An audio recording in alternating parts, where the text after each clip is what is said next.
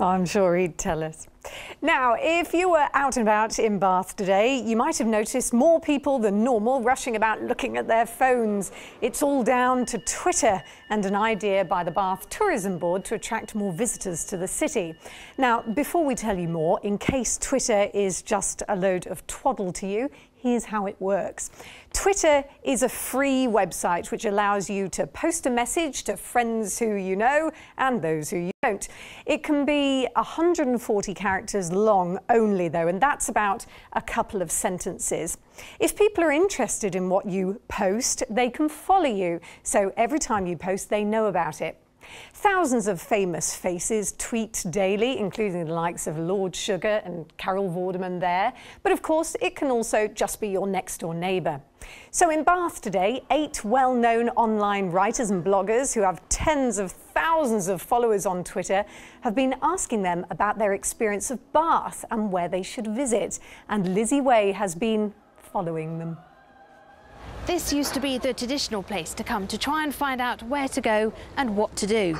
But now it's got a helping hand from one of these and the wonderful world of Twitter. The Bath Twitter Trip is an idea by the Bath Tourist Board to try and market the city in a different way. 8 online writers and bloggers have been in Bath today asking where they should go and what they should do. You might recognise this man taking part. He's the 2011 MasterChef winner Tim Anderson, who has 10,000 followers. Used to being under pressure in the kitchen, he's looking for all the best local ingredients, which he'll use later to whip up a culinary delight. One thing that's really cool about this idea is that you cast your net wide for suggestions and you sort of see what comes of it. And you get personal suggestions, you get things that are based on people's experiences and things that are exciting to them, which I think is generally, you get good results from that rather than just looking it up on Google. A city's not been marketed in this way before, but since tourism bosses here started using Twitter and Facebook, there's been a 100% increase in people using the Visit Bath website. We can't believe the amount of tweets we're getting all morning and into the afternoon. It's been fantastic. The reaction we've had from both, visitors to Bath, from people who have never been before, to people, just the local businesses. Just the number of tweets coming through and the recommendations and insider tips and local knowledge is fantastic. So really, really pleased. From books to burritos, people have had plenty to tweet about today.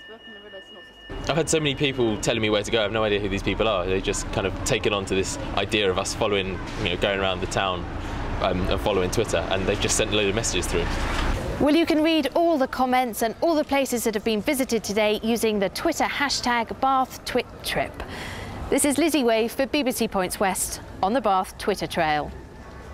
And staying with the theme, yes, BBC Points West is on Twitter. We've just tweeted at Fergie Weather, that's Ian Ferguson's Twitter name, with our forecast. He's up on the roof for us all together now. How's it looking for the bank holiday? Hello, Ian? Alex. I'm going to send back to you a picture that I just took a second ago of my view of all of you, which might surprise a few people, I dare say. I'll throw